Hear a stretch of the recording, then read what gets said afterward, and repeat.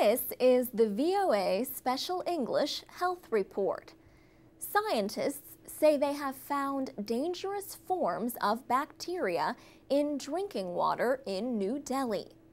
These bacteria contain a gene that scientists call New Delhi metallo-beta-lactamase, or NDM1.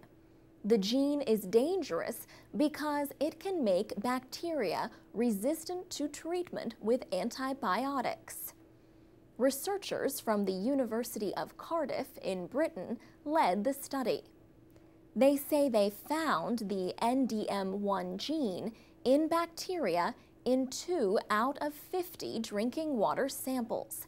They also found it in seepage water, the water that children might play in on the streets.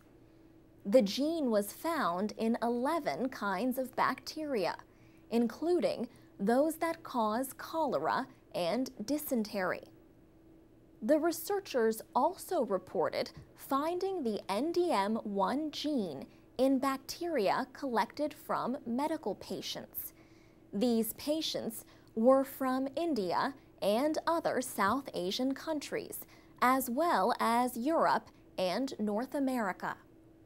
The scientists estimate that about 100 million Indians may be carrying bacteria with the gene as they travel.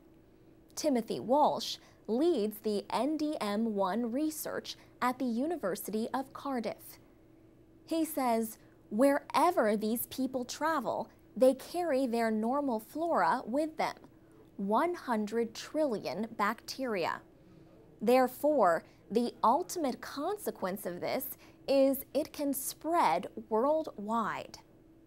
The United States government reported the presence of the NDM1 gene in 3 people last year.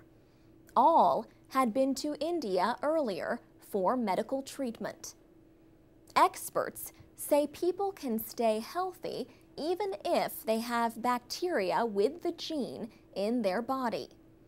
The danger is if they get sick with disease-causing bacteria.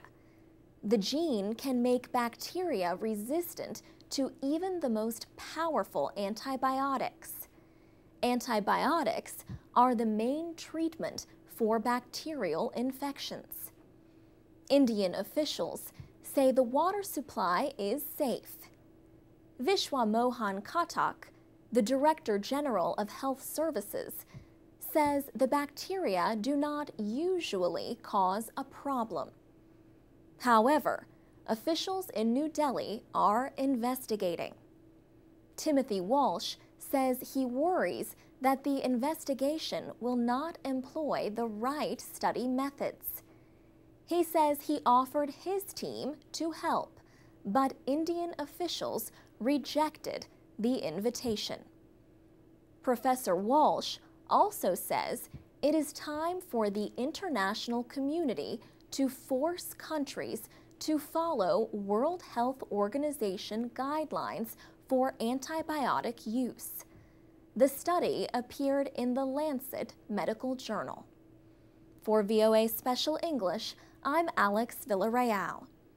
To read and listen to more stories about health and for English teaching activities, go to voaspecialenglish.com.